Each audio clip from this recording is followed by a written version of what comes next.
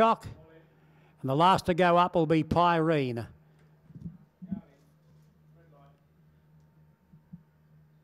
Pyrene goes up.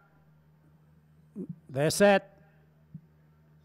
Starter has the button, they're away and racing.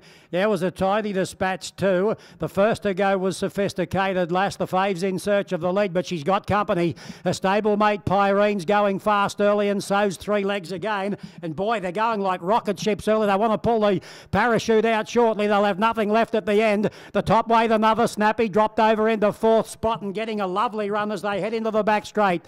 2 lengths behind him, Istanbul 13, and a further 2 lengths to Prophecy, who's racing on the outside of Crystal Icon. Now they steady the ship at the 1,000. Pyrene's on the outside of Three Legs again, and they lead by 1.5. Kerford drops Sophisticated Lass in just behind them now. She travels third, and the top weights had the gun run.